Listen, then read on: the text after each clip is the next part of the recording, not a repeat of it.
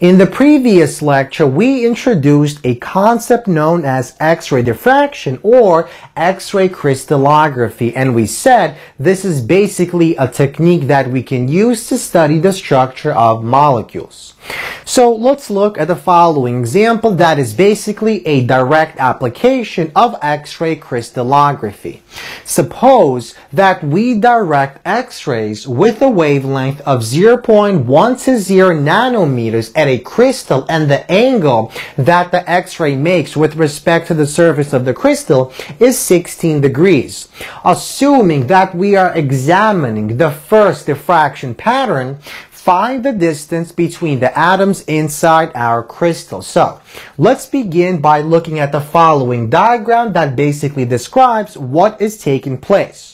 So we have the following viewing screen on which the diffraction pattern is formed. This dashed line represents the surface of our crystal, and these red dots represents the atoms of our crystal. We want to find the separation distance d between any two atoms as shown in the following diagram. And the way we're going to do that is we're going to direct X-rays at the following crystal lattice.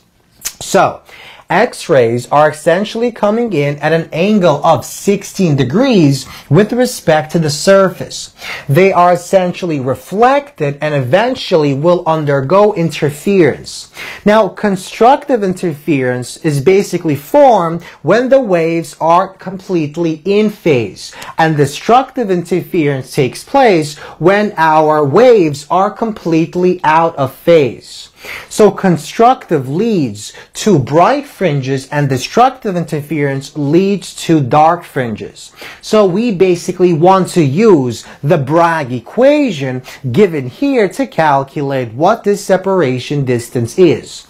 So we're assuming that we know what this angle is. We're also told that we're examining the first diffraction pattern. That means m is equal to 1. And we also know what the wavelength of our X-rays is.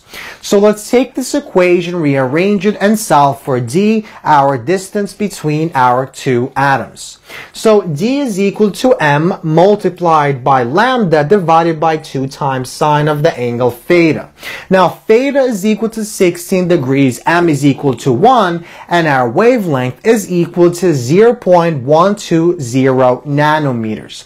Notice we don't have to convert from nanometers to meters because we want our distance to be in nanometers.